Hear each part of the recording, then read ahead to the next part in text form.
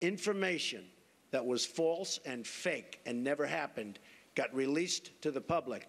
As far as Buzzfeed, which is a failing pile of garbage, writing it, I think they're going to suffer the consequences. They already are.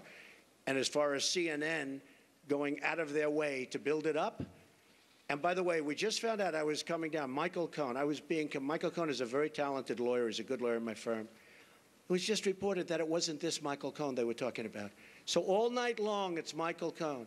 I said, I want to see your passport. He brings his passport to my office. I say, hey, wait a minute. He didn't leave the country. He wasn't out of the country. They had Michael Cohen of the Trump Organization was in Prague.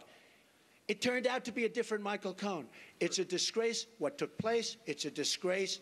And I think they ought to apologize to start with Michael Cohen. Sir, since you're attacking us, can you give us a question? Go ahead.